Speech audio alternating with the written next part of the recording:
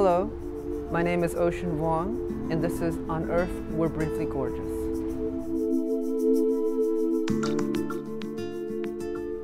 This story is told in the form of a letter from a grown son to his mother, but she can't read it. He doesn't send it. Can you tell us a little bit about that? It seems like this futile act, this message in a bottle thrown into the ocean, part of the pun, which will never be found. But I think that crisis of language, that crisis of communication is actually something we as a country experience, particularly in this modern era. You know, questions like, does my voice matter? Does my vote count? Will I be heard? Tell us about this title. It was also the title of a poem that you'd written.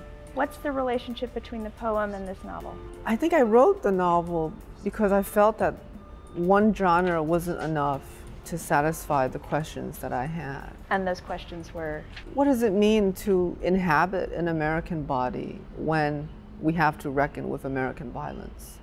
And I just felt so arbitrary that 85 pages of poetry in paperback satisfies that question. And so I thought if I extended the same questions in a different domain, would I surprise myself? Would I find anything new? And I did, luckily. On Earth, We're Briefly Gorgeous. What does it mean? You know, I think we're beautiful from birth to death, and our lives are so brief on the history of planet Earth. To be beautiful from birth to death is still to be beautiful, only briefly. And that's part of the fleeting nature of the book. I really love that, you know, and to carry a nod from the poems into the novel was a way to honor my practice in both lineages.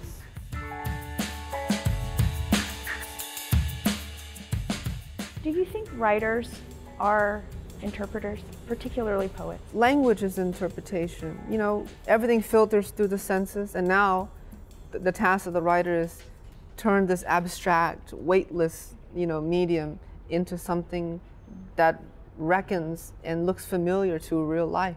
As much as we try to do that, I also think there's some relief in thinking that we can never really achieve it. Language only comes close, and coming close is enough, I think. Ocean, thank you so much for being here. Thank you, Mary Laura. It's a deep pleasure.